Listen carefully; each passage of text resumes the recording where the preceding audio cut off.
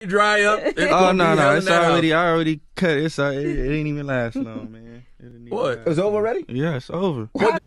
All right, y'all. So look, Blueface basically, he broke up with his two girls. You know what I'm saying, for a certain amount of reasons. I'm tripping. Broke up with his two girls. You know what I'm saying? It's pretty crazy. So now that I look at it, it's like you kicked your moms and your sister out for the simple fact of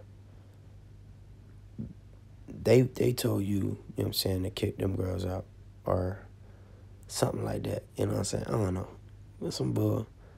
Basically, he don't talk to them no more. You know what I'm saying?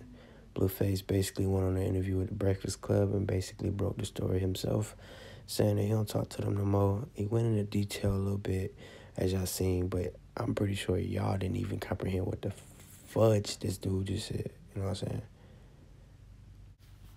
It's crazy, man. So the young artist, you know what I'm saying, people call him one-hit wonder and this, and that.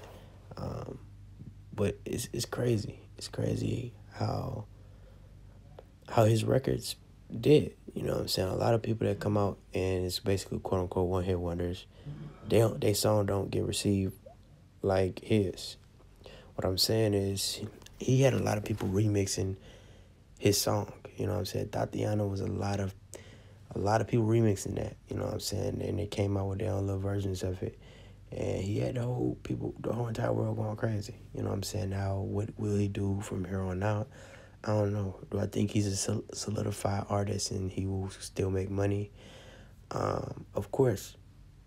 For how long? I don't know. You know what I'm saying?